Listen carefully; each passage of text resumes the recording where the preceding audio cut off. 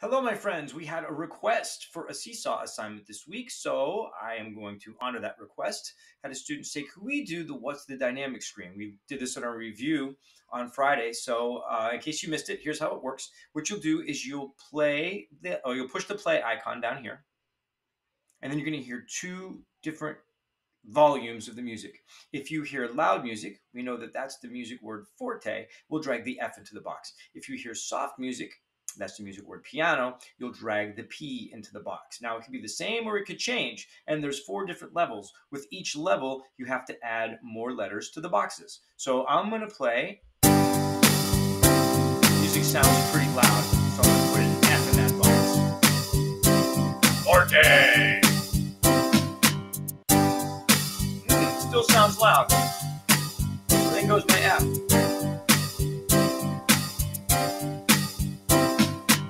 When the music stops, you can push the check button and it'll tell you if you got it right or if you need to try again.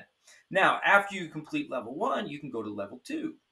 If you want to change the song, click on the box that says new piece and you'll get a different piece of music. Definitely quiet and soft, so we drag the P for piano. Forte! The music got a lot louder. It sounds like it got soft again. So I'm going to put the letter P for piano.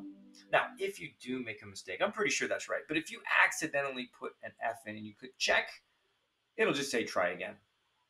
So you could listen to the music, or you could say, oh, no, I knew that was supposed to be piano. Now when I try it, boom, I got it. Great job. So see if you can make it all the way to level 4. Have fun with what's the dynamic, and I will see you next time.